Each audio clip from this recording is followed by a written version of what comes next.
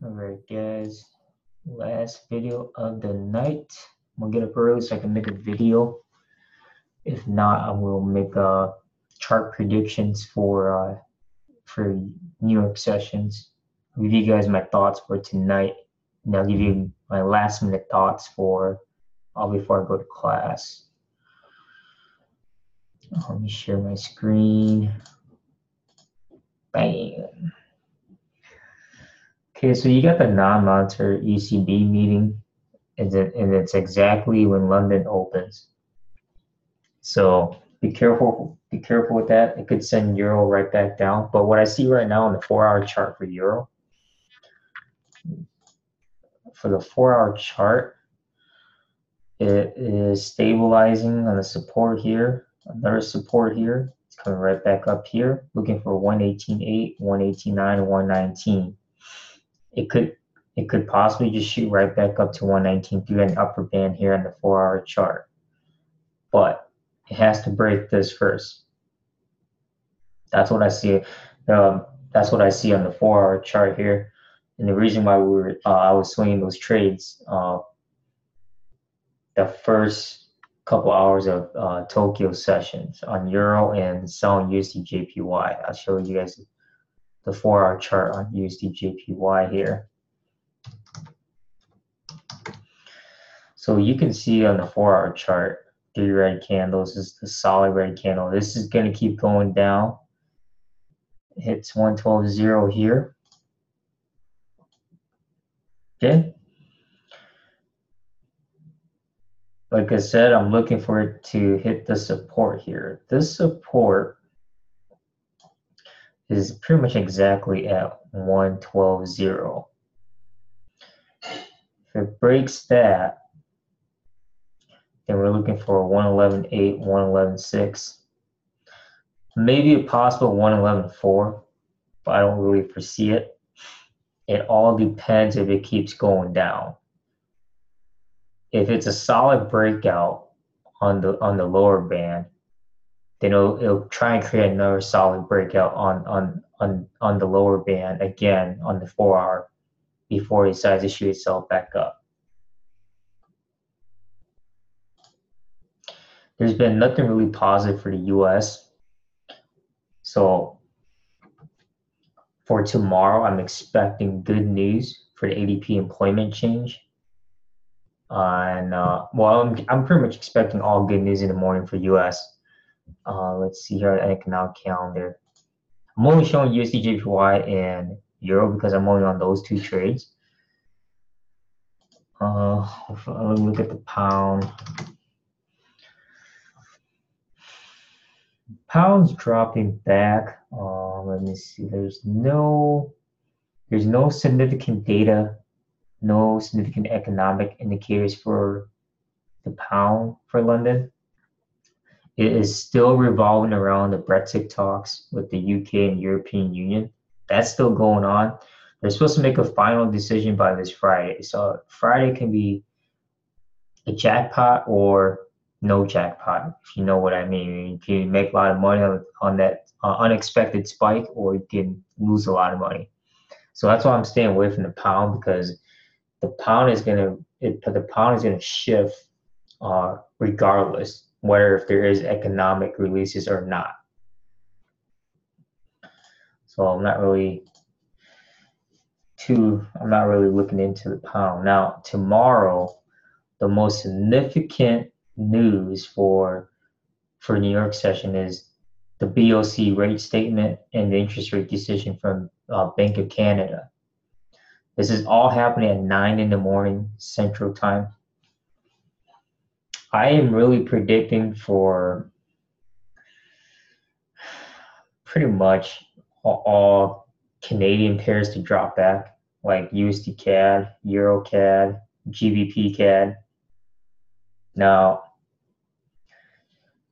the only way it would rise up is if they cut their interest rate and if they don't release anything good from their statement.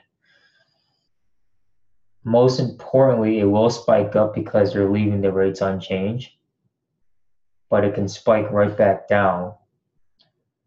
That's what this is what I'm anticipating. It'll spike right up for leaving the rates unchanged, and then spike right back down, retracing right back down, leaving a bad monetary statement. That's just the way I see it right now, because we'll take a look at USD CAD.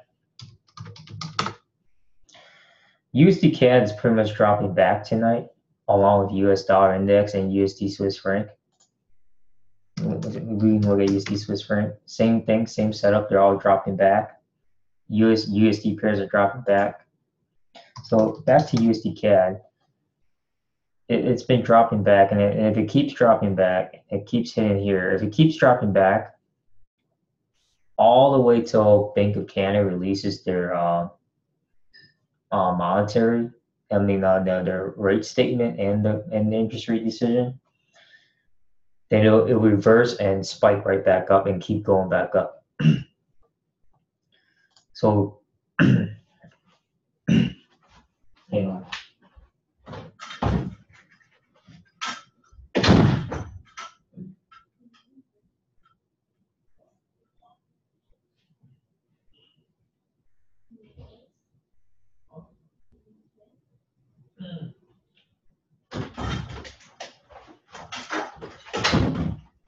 This is what happens when you go and drink water. All right, so that would be the anticipation. Let's look at EuroCAD and GBP CAD. See if they're on the same boat here with USD CAD. Nope, they're rising back up. Let's see here. EuroCAD's rising back up. Let me see, GBP CAD rising back up. Nope, GBP CAD is driving back. So, and no, let me look at CAD JPY. That's down to, okay. This would be a tough decision to make. And with US news plus Canada news, USD CAD is going to be like the most volatile pair in that session. Because you got US economic news along with Bank of Canada releasing their statement with the interest rate decision. Any interest rate decision, whether it's from Australia, New Zealand, Euro, the pound, or UK, the pound, like I said, or even US, it is a immediate, reaction to the markets. You can make a lot of money, you can lose a lot of money.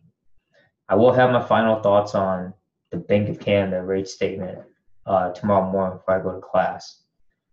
So, but from what I'm seeing right now, if USD CAD keeps dropping along with the other CAD pairs, then they're gonna spike up regardless. Like I said, though, like Canada would be good for leaving their rates unchanged. But if they leave a bad rate statement on what they talk about the economy, then it's going to send it right back down. And that means that USD CAD, Euro CAD, and GBP CAD will end up rising right back up. So it's very important at 9 a.m. Central Time, that's my time, so it'll be 10 a.m. Eastern Time.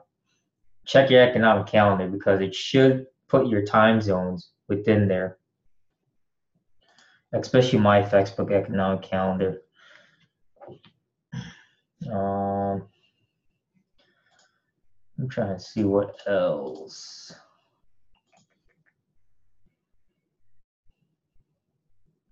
I don't care about crude oil inventories. Okay.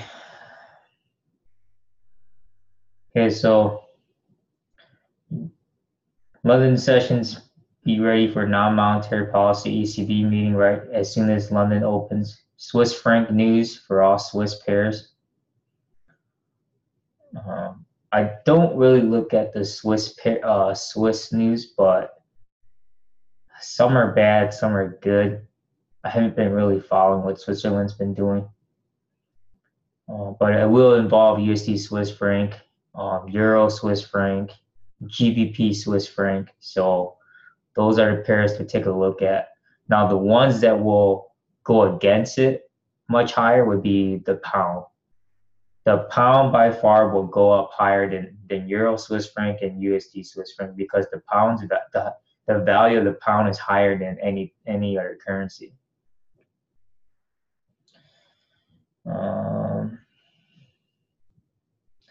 Let's see what else. ADP employment change at 7:15. It's not 7:30. It's at 7:15.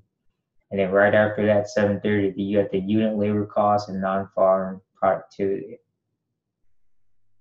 But I'm expecting good news for all those.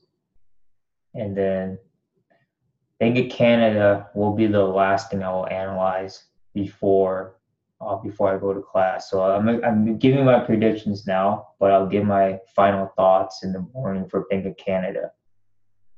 So that will be the real money maker for that one. Okay, I think I took half my position on profits. I'm letting a couple more positions for UCJPY to ride up till another hour here, and then I am expecting euro and pound to regain itself during London sessions. Now, if it doesn't, within the first 5-10 minutes of London, if they end up reversing, then be prepared to reverse your trades. It's always within those first 5 to 10 minutes of London sessions. You'll start seeing currency pairs they'll start reversing, retracing. Once you see that, be ready to make that decision to reverse your trades, because I won't be up for London. Yeah, I got a busy day. I got 3 classes. Wednesday is my busiest day. I have 3 classes. So take one class in the morning, a class right after that in the morning, and then get a couple hours, like maybe 2 hours, and after that I got night class.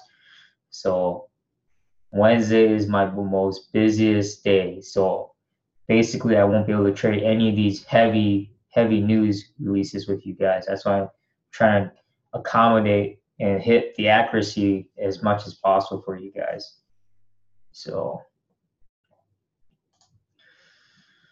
other than that, that is all I got. I'm gonna upload this.